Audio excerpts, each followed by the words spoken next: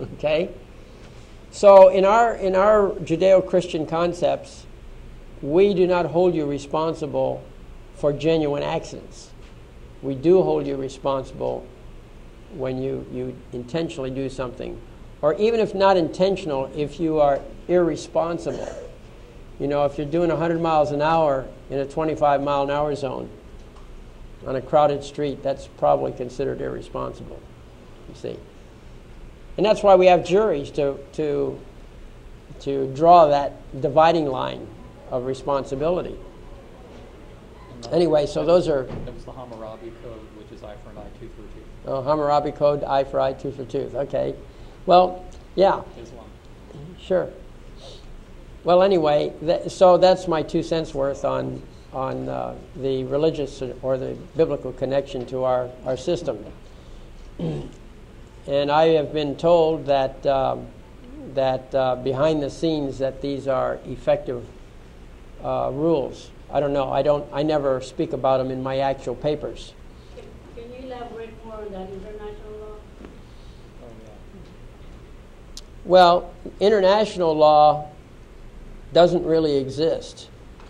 It's actually, they left a word out. It should be international common law.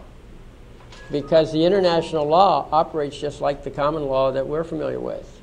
It's basically, you got to get together and have a contract to agree among yourselves and who's responsible for what. And they don't have a jury, but they assign a judge. But the judge, as things exist right now, has no more power than the participants agree to let him have power. The accused may decide not to go to the international court. So what do? Nothing, right? I mean, I think that's the status of things these days. So international court only works if the parties will contract to it. And that's basically how common law works, excepting that in the common law, if you have an injury, you can force the other person into the court. Why? Because we have a third-party power to enforce it, somebody with the guns that'll come in and back us up. That's called the marshal or the sheriff. Okay? We don't have that on the international level yet. At least it's not operating perfectly. Well, the only thing that gives you party is Microphone. war. Yeah. Okay. So now, anyway, it's proceeding according to the common law and not statutes. That's what a court of record is. The fifth one is the killer requirement. This is the one that I just love. The tribunal is independent of the magistrate. Okay? Now, the tribunal is the one that does the judging. The magistrate is the one who's up there. He's not creating court orders, but he's enforcing them. The magistrate is an administrator. He has no power of discretion. He cannot, quote, judge anything, okay, unless you give him permission to. So the tribunal is independent of the magistrate. The one who does the judging is independent of the guy who's conducting the proceedings. Now, what is a magistrate? Since we know that the tribunal is independent, what is a magistrate? Well, we look down here. Magistrate, an official entrusted with the administration of the laws. Okay? Not the management, not the creation, just administration. No thinking aloud on the part of the judge. That's what administrators do. They follow the rules. They don't make up the rules. Okay?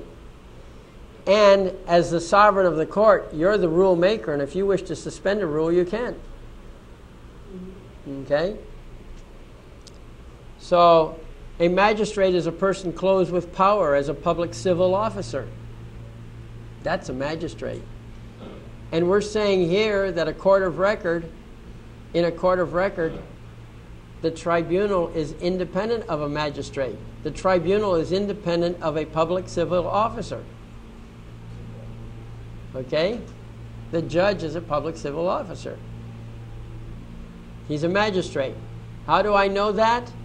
Well, obviously I've concluded it from these descriptions, but you don't really have to be smart enough to conclude it. All you have to do is go down to California Penal Code, Section 808, persons designated as magistrates. The following persons are magistrates: the judge of the Supreme Court, the judges of the Courts of Appeal, the judges of the Superior Courts, the judges of municipal courts, and the judges of the Justice Courts. They're all magistrates. Judges of the judges.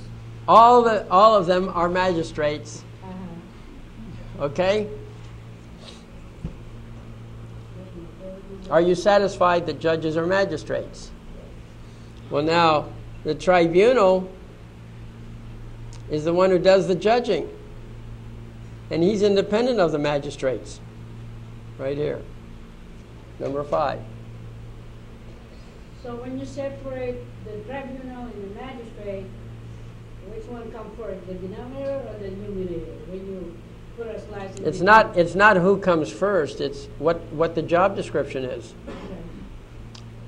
Okay? The tribunal comes first. The magistrate administers, the tribunal decides. Right. Okay? So, when you are the sovereign of the court, you have your kingdom. Now, if you want to grant power to the judge to make a decision for you, you can.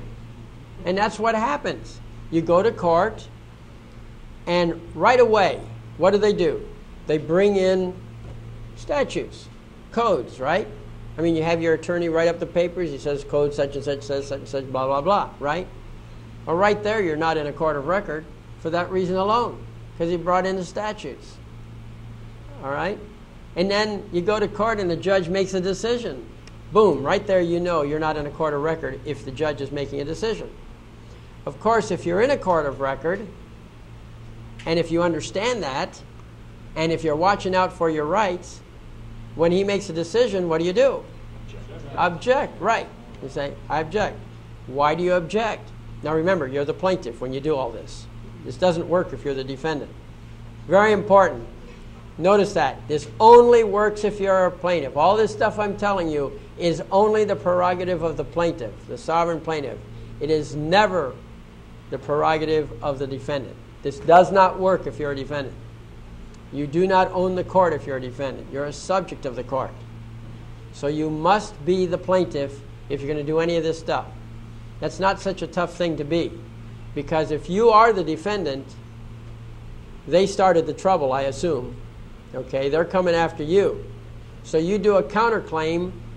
Now you become the plaintiff. They become the defendant. And the issue that you raise is their jurisdiction. Do they have jurisdiction or not? And everything must stop until they prove their jurisdiction. No jurisdiction, what business do they have of proceeding? And how do we know they have jurisdiction until they prove it? Okay, so the proceeding, now that doesn't mean they do stop. You have to sometimes really get tough with these people. But they'll try to proceed anyway because they're always testing your knowledge. All right? They don't give up easily. Oh, they don't? No, they don't. If anybody knows it, she does. So, yeah, they don't give up easily. But you have to know to object. You've got to make the record. By the way, does anybody here know what the record is? What is a record? That's all right. That's all right. You don't have to answer it. I'll tell you. Okay? There's a lot of confusion about a record. The docket sheet that you see when you go down to the court is not the record. The docket sheet contains in it the record, but the whole docket sheet is not the record. What the record is a chronology of only two things. What was proposed to the court and what the decision was that was made. That's it. That is the record. All the other detailed transcripts, whatever it is, that is not the record. What's the second one? The decision made. The first thing is what was proposed to the court, like a motion, for example. And the second thing is what was the decision made. That is the record and nothing else. They're in the back now. The other stuff is supplemental, supportive, but the record is What are you asking of the court? And did the court grant it or not?